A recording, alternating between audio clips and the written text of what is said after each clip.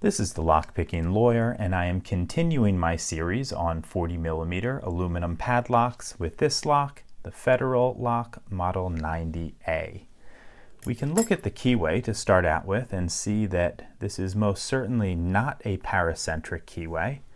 You can see there's pretty clearly an open space right in the middle from which we can pick. As for whether or not a special pick is required, this lock gives me a bit of a dilemma.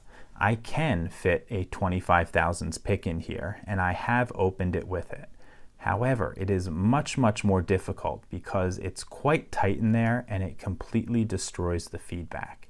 I can open this lock about 2 to 3 times faster with the 18 thousandths pick, and if you go back and look at my description of the point system, I said I would award points if a specialized pick either was required or made picking materially easier. And this lock falls into the latter category. So I will be giving it points for specialized pick, and that is what I'll be using in this video, a Peterson standard hook in 18 thousandths. Okay, we got top of the keyway tension with a 50 thousandths pry bar, and let's open this guy up now. One's loose. Click out of 2, click out of 3, nothing on 4, 5, click out of 6, back to 1.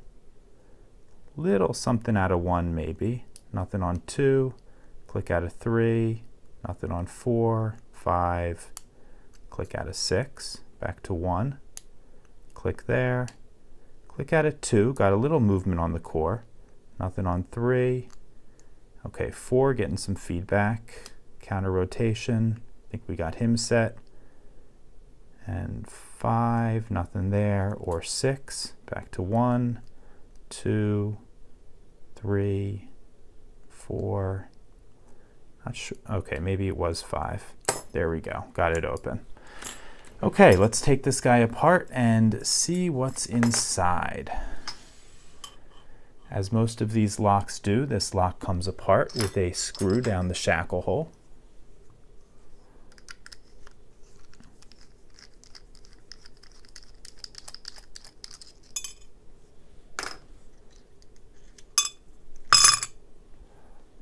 Okay, and it looks like we need a clip remover to get this core apart.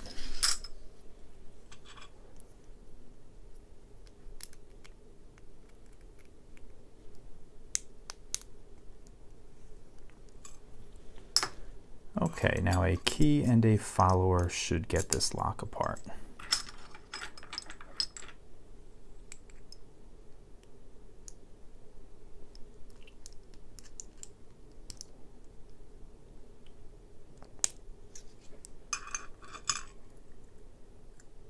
Okay, let's dump these key pins out. One is a standard steel pin, 2 is standard, 3 is serrated, 4 is standard, 5 is serrated, and 6 is serrated. This is one of the locks that falls into the category of standard pins among short standard pins among longer serrated pins. So I will be giving the pins in slots 2 and 4 points for being security pins. Okay, let's get the driver pins out now. One is a standard anti-drill pin. 2 is an anti-bump pin. 3 is a spool. 4 is a spool, 5 is a spool, and 6 is a spool. Okay, and we do have countermilling in this core, which I can see. I'll give you a close-up of that in just a moment. But first, let's talk about points. Okay, we get a point for each security pin and for each anti-drill pin, so that gives us 12 points for the pinning here. We get another 2 points for having this be a 6-pin core, so that's 14 points. We don't get points for having a paracentric keyway.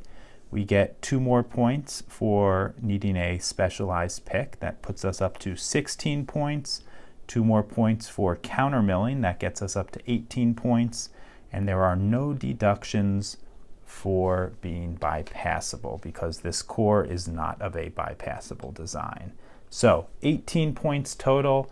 It looks like after, I guess this is our 10th lock, we are finally knocking the Chinese generic out of a podium position. So not bad by this Federal lock. It's the new lock in second place. Let me give you a close-up of the pins.